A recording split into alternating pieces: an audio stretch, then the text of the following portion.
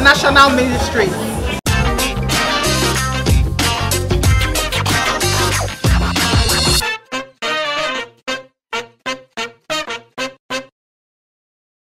Today we are doing our cultural day. As you can see, we are a church based in Gillingham, Kent, United Kingdom.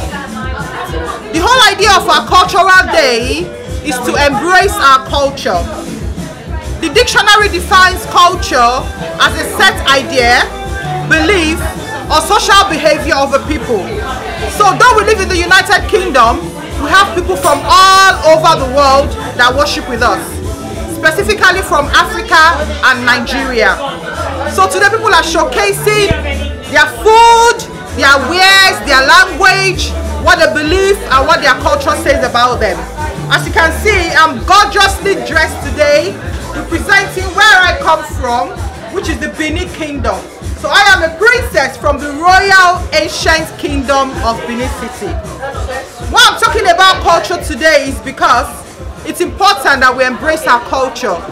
Even though we live in the United Kingdom, we should teach our children our food, our language, how to respect our elders, how to greet, how to dress.